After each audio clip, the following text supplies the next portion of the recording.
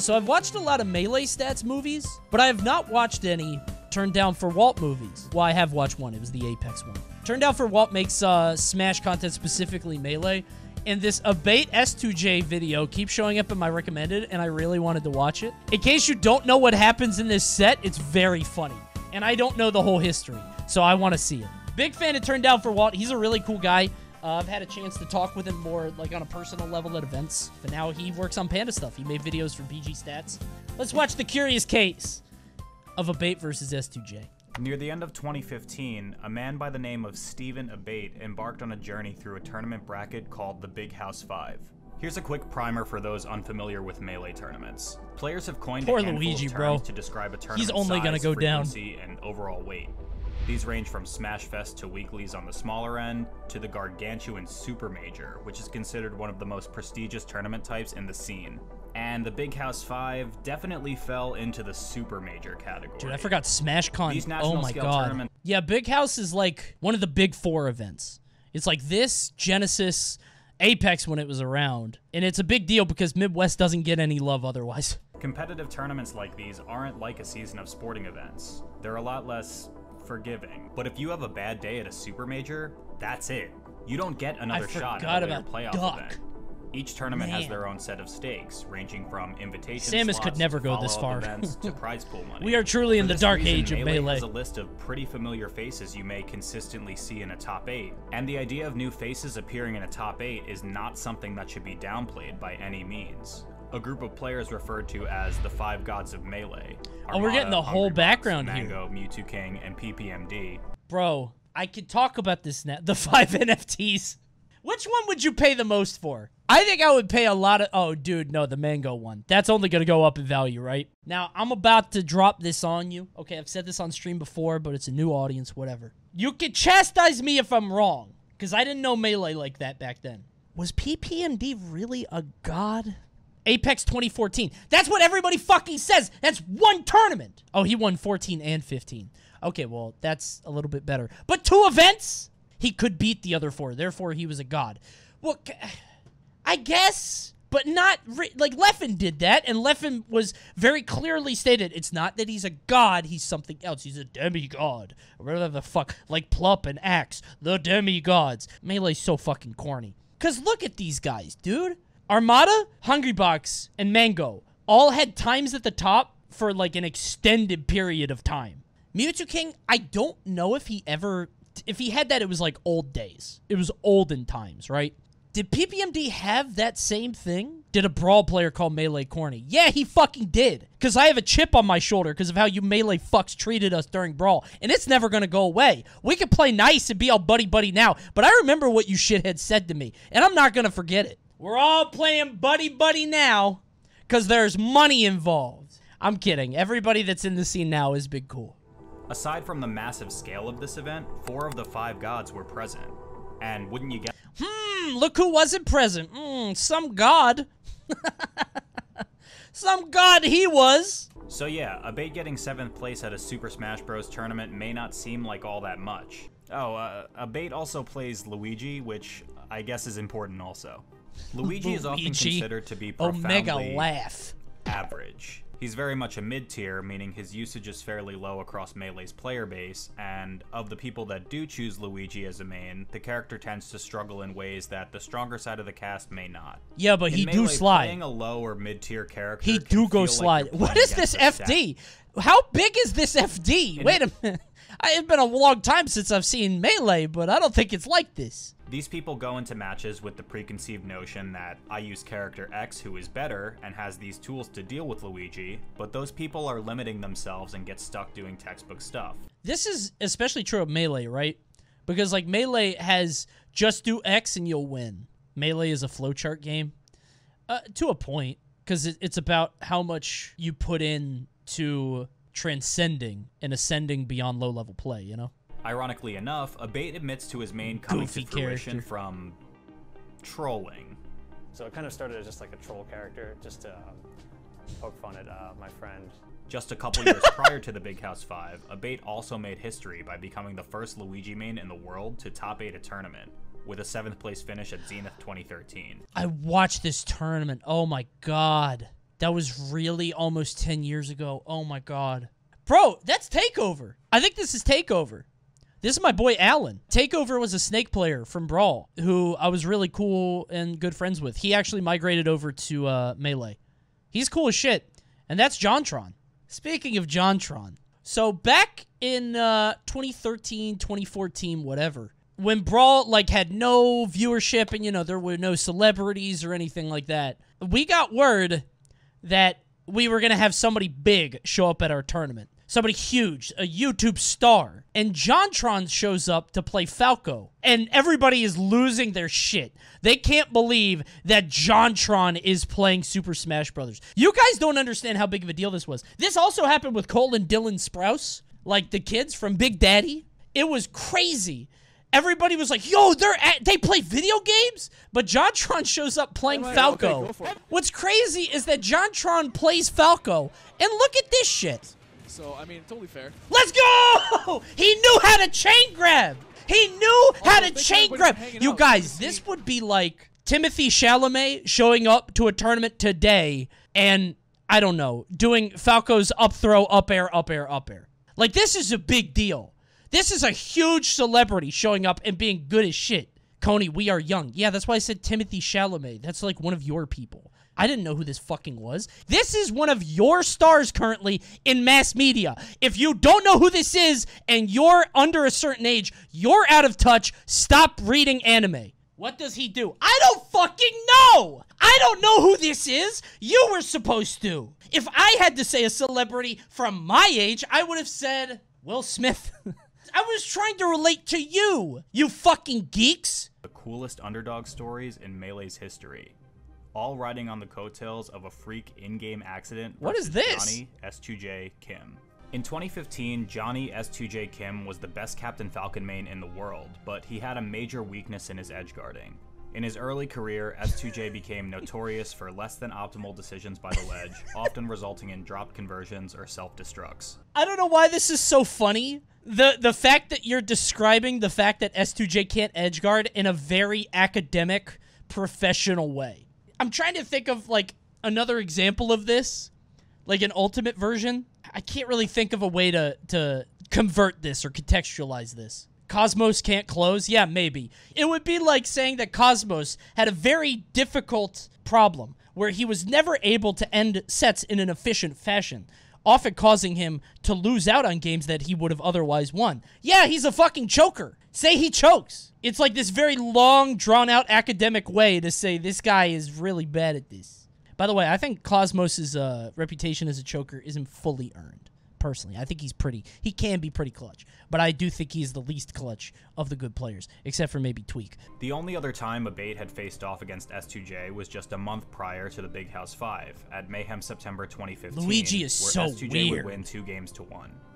In this set, we'd see a theme of S2J utilizing Stomp in a number of his edge guards, which, as we'll soon find out, would come to haunt him at this tournament. Like a head-on collision, Abate and S2J would spend most of this game and set constantly running into each other. The two trade hits for the first 30 This game seconds fast of the as match, hell! Abate with some wave dash and up smashes, and S2J Boom, with boom. some nairs and up airs.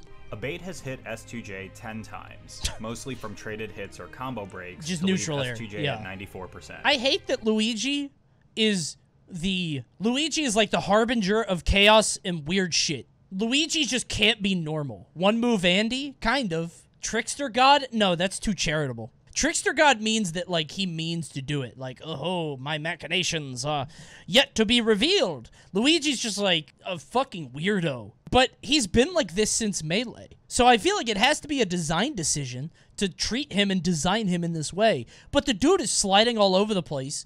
And in Brawl, he was a weird dude. And then in Smash 4, he became the weirdest. Abate piles on over 60%, knocks S2J off stage, and wins game 1 with a down tilt into down air. The set count is 1-0 in favor of Abate. With game 2 on the horizon, S2J does something a bit unorthodox. What does he do? Mission Webs, the commentators for this set, are left equally as confused. Oh my god, S2J's going his What? Falco. Oh my. He's going Falco. I didn't know he went Falco. I haven't seen this set. I've only seen the moment. It's a good. The last time S2J switched to Falco in tournament was just a month prior. versus Beach in a pool set at Body City 3. I've never seen him play And the only other Falco, tournament bro. recording I found of S2J's Falco prior to the Big House 5 was a set versus Dr. PP's Captain Falcon at Genesis 2. By the way, 2011. this is a terrific This is clip. Dr. PP's Captain Falcon at Genesis 2. This clip rules. Just showing him just illusioning off stage. He didn't have to bring anything to it. He didn't have to say anything about it. He didn't say, oh yeah, the Falco left something to be desired. He just showed him SDing. This is excellent cinematography. This is show, don't tell. Some Scorsese stuff, bro. Abate takes game 2 over S2J's secondary Amazing. Falco, and he's now up Secondary 2-0 Falcos do that versus every S2J. game. Now on the verge of a reverse 3-0, Abate would need a miracle. And to everyone's surprise, he found one. At 6:47, Abate opens up S2J's second stock for an extended What combo. the fuck is Luigi doing? What the fuck is he doing? Why is Luigi magic? This is so stupid. 47. Slide up Then smash. Abate Slide opens up smash. up S2J's Slide second down stock. smash. What the fuck is he doing? How did he do that? Slippery ass S2J cringe would lord. respond back with another stock on Abate, again just a short period after respawning, leaving both players with 2 stocks remaining.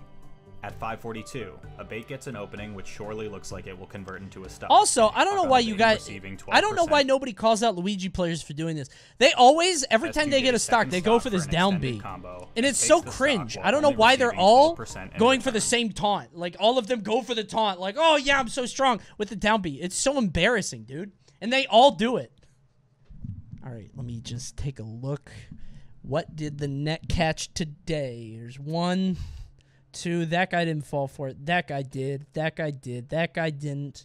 A lot of dumb people in chat tonight. A lot of dumb, stupid idiots. I've been playing Smash for like 15 years. You think I didn't know that?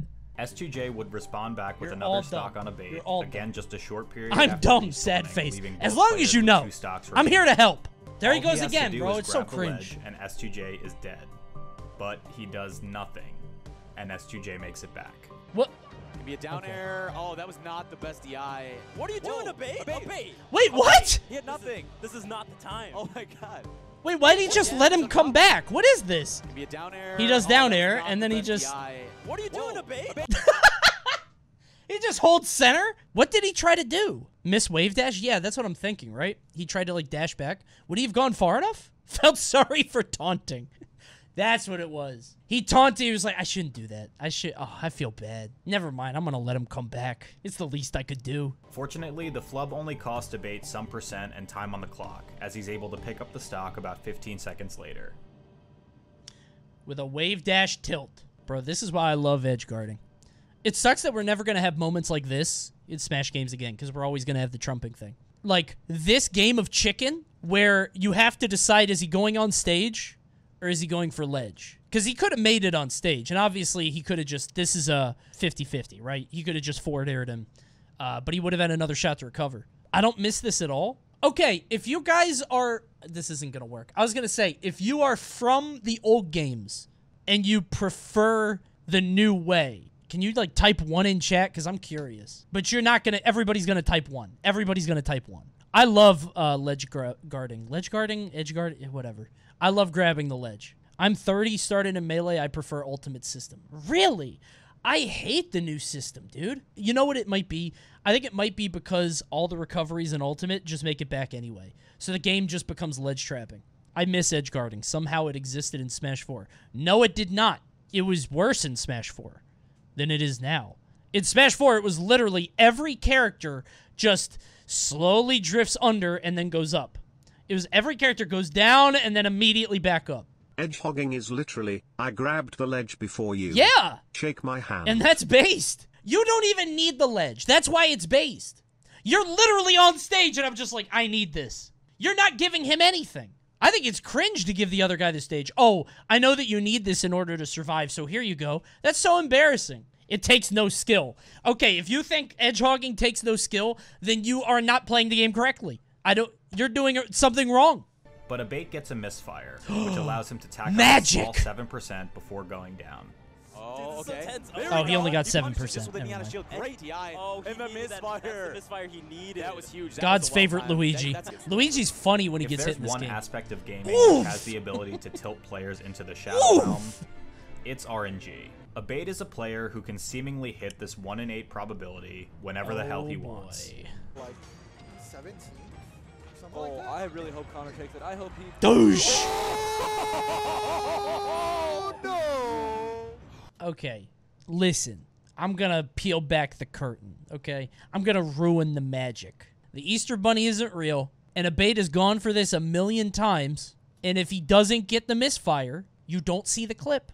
That's all it is. If he doesn't get the misfire, you never hear about this. So it's not that he summons misfires whenever he wants. It just means that he got it this one time, and you get to see it. No, I know. I'm sorry. I have to tell you that. Copium?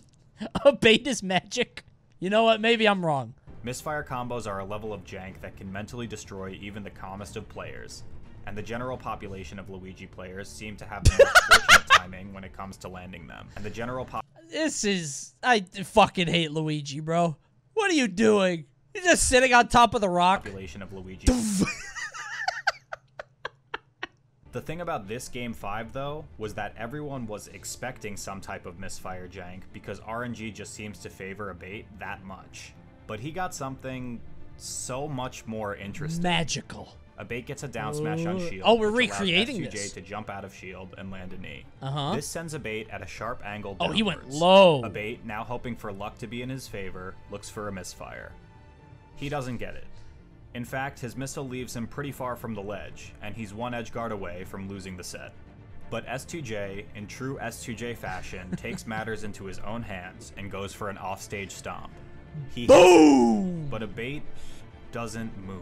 The two players fall together with no chance at returning to stage, and with one last desperate recovery, S2J hits the blast zone first. In a sea of palpable confusion, the set is over. Abate wins 3-2.